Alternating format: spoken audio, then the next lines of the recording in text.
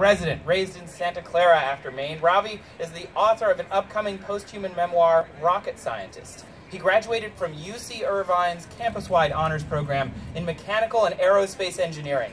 He infuses futurism and social justice in his acting, like in the upcoming independent feature films Devise and Overwhelm the Sky. This former space camp counselor was in 2009 Star Trek. Valleti is a volunteer at #MarginSci, advisor to March for Science San Francisco, and OakSci, the Oakland Coalition for Science. Now, this South Asian for Black Lives brings some model minority mutiny. So please welcome Ravi Valleti.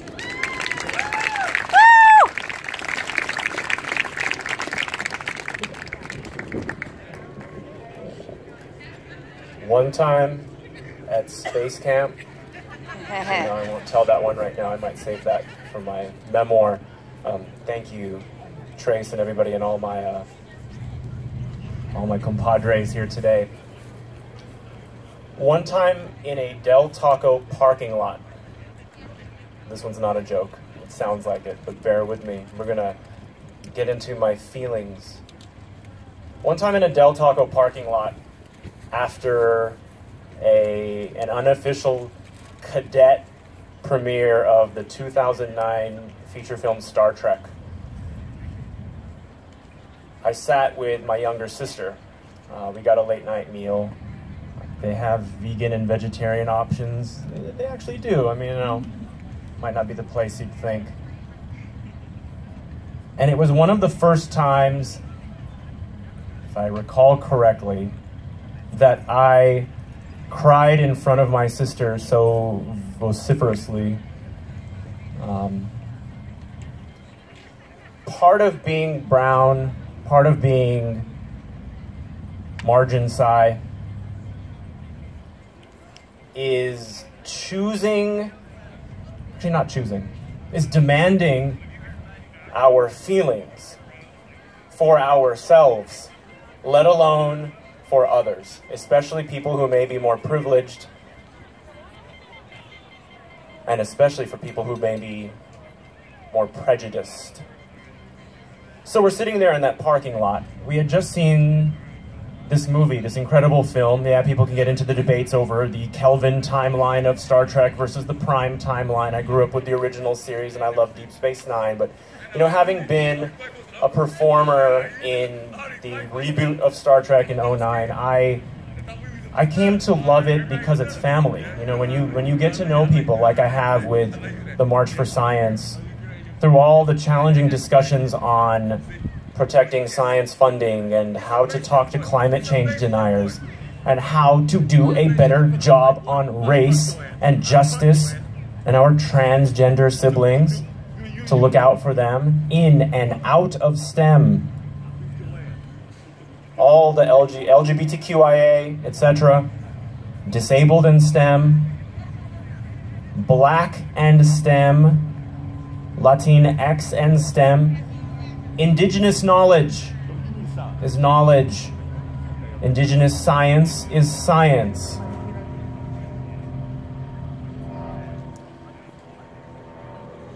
We don't usually get to feel our own feelings, and I can't help but be doing that right now. I was just in Washington, D.C. with some of our National March for Science leaders, and it's been a journey. This movement has done a lot of good, and it can do even more. I feel a turning point happening, and I don't know why I'm back in that Del Taco parking lot as I start this. I actually thank Seeker for asking me a little bit ago about Trek, and then I'm an improv artist a lot of the time with some of my acting, and I'm feeling that flow. Because I was crying with my sister. As a man, sometimes we're told not to cry in front of others, period, let alone my younger sister, but here's why. And here's why this connects to what we're talking about today and what we need to be talking more about going forward. It is so hard to get through certain days when somebody is from a background where there's struggle. I may be Indian American. In the Bay Area, a lot of Indian Americans have tended to be doing pretty well economically in engineering. I have engineering degrees, but my family was not well off and we had a lot of struggle. UC Irvine, zot. Thankfully, through the honors program and a Regent scholarship and being an HA, which is like an RA for dorms, I got to get through college. on the funding side. But I entered a world as a graduate in 2002, part of the first mechanical and aerospace engineering graduating class after 9/11, where the career opportunities presented to me and my classmates started shifting. I was in Star Trek, had my scene cut, but I got to be a part of it. I love it. It inspired why I went into engineering. It also inspired why I went into acting.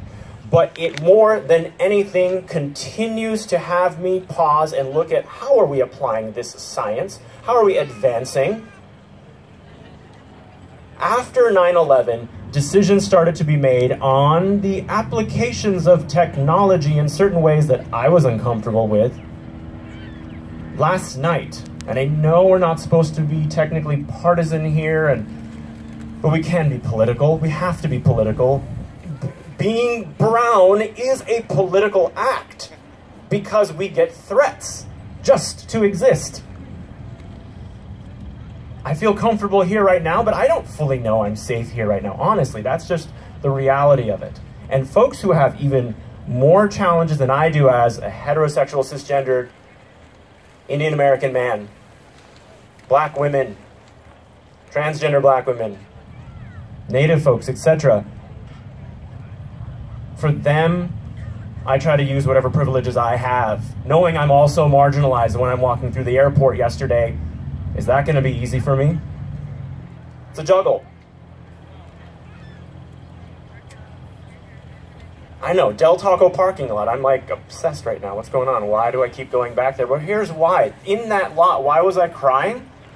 Because I didn't know how to temper my dreams. We're told we're supposed to dream big. Anything's possible. Pick yourself up by the bootstraps. This is America. Anyone can do anything. If they're good enough, they're smart enough, they work hard enough. And it is hard for folks to realize it should be that way, but a lot of that, unfortunately, is a myth, especially for we black and brown folks. Now, when somebody points out an exception, great. We should celebrate. We should celebrate. But that doesn't mean we say that's the rule for everybody, especially from marginalized backgrounds. We live in a time, we're standing in a city called Oakland, Oaktown. Can I just get a let's go? Oakland. Has the Warriors playoff game started? Go Dubs, go A's, go Sharks. I grew up in Maine, so I like hockey too, go figure, like a little brown kid. So I'm crying to my sister because I didn't yet know, as an artist, that I should wait till the final cut of a film or a TV show to know if your big scene is kept in. I've learned that lesson, and especially as I've gotten to do independent film work here in the Bay Area, incorporating social justice, futurism, art, humanity, you name it. But now that I'm standing here as one of, I guess, a leader in the March for Science, but somebody who tries to have it be even better on social justice, through a margin-sci lens, and to honor the black and brown women who have led black and STEM and continue to. Let's keep doing better. I want to dream again. I want to feel whole. I know many of you do too, and those who may be watching online who, for understandable reasons, might not make it here today. Our undocumented friends, for example, and disabled friends and other folks. Things are on the up and up. The midterms are important, but this is a marathon. We can breathe. So breathe. We take our time.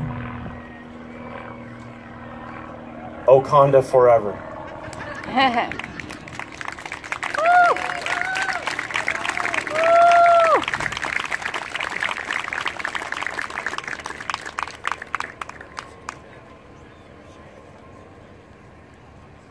Another big hand for Ravi.